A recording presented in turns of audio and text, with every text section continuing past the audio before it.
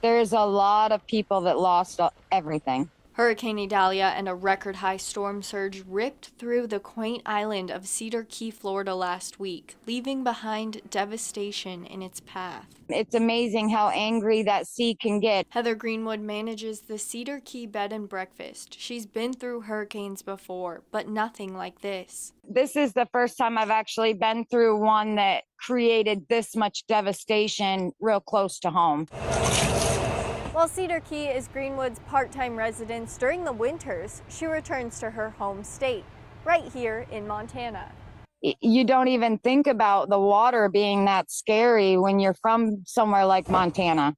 As Greenwood showed, there is still plenty of destruction left to be cleaned. Levels lost their entire bedrooms, bathrooms, laundry rooms, etc. You can see piles of what was once part of people's homes and businesses now littering the streets. From the buildings. And you can see we're not very far away from the water. The water was actually up higher than what I'm standing now. It went up to this tree line here.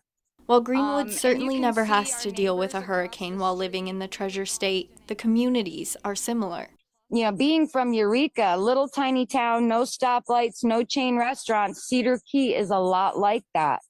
Very close-knit, very hardworking community, and they're all going to be back up and running in no time. Greenwood says she's grateful their island experienced no deaths, and the bed and breakfast will soon be up and running again to house those coming to help with the cleanup. So much of the island is already rebuilding. Haley Monaco, MTN News.